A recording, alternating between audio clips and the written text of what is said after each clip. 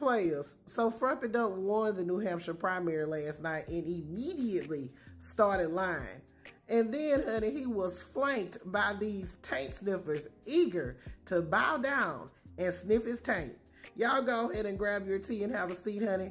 Let's get into this. So yesterday, the stakes were high for Nikki Haley, honey, and she started off strong, getting the first 6 votes in the New Hampshire primary. But ultimately, it wasn't enough, honey, and Nikki Haley ended up losing the New Hampshire primary, but nobody should be surprised by it. I mean, we already expected it. However, it is very interesting to see how many votes Nikki Haley did get. And also, the exit polling was very interesting, honey. Frump to the motherfucking dump is not doing very well amongst independent voters. So heading into the general election, he better shape up or he's going to be definitely shipping out, which is my hope. Now, President Biden did take a win in New Hampshire, although he wasn't on the ballot due to the DNC deciding not to hold the primary in New Hampshire. According to reports, there were around 20,000 write-in votes, and most of those went to President Biden. Now, as far as Nikki Haley goes, honey, she is going to take Ron DeSantis' slogan, never back down, literally, even though his ass backed down, but I digress.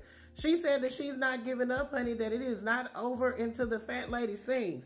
So she is heading to the primary in South Carolina, her home state. Now, Frump to the motherfucking dump is acting unbothered by Nikki Haley. He's, of course, attacking her, but he said that she is a non-factor. Now, as far as his speech goes last night, I didn't get to see the whole thing in real time because as soon as he started lying, Rachel Maddow cut his ass off.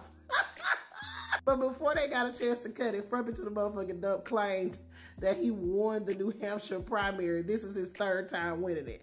Baby, the lie detector has determined that that is a lie. You know, we won New Hampshire 3 times now, 3.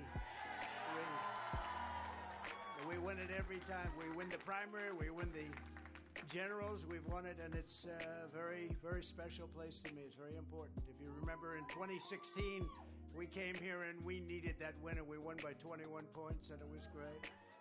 Child, he can't stop lying to save his damn life. So look behind him, honey. We got Vivek Ramaswamy, who wants to be his VP, and also Tim Scott, Agent Big Gun.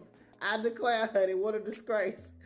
This right here, this was so cringy. Y'all take a look at this and I'll see you on the other side. You must really hate her. No, it's a shame. It's a shame. Uh-oh. I just love you. No, that's good. That's why he's a great politician. That's why he's a great politician. So this... I declare, honey, what a disgrace. Tim Scott might as well get down on his knees and tell Frump and Dump that he love him. Look, it is nothing wrong with being a Republican. That's your business. However, it is something wrong when you have this type of support for somebody and you come off looking like a buffoon and a schmuck. It's just ridiculous. Players, but I want to know what y'all think. Did you think Nikki Haley was going to pull this thing out? What do you think about her staying in the game? Do you think that she just needs to drop out or should she keep going?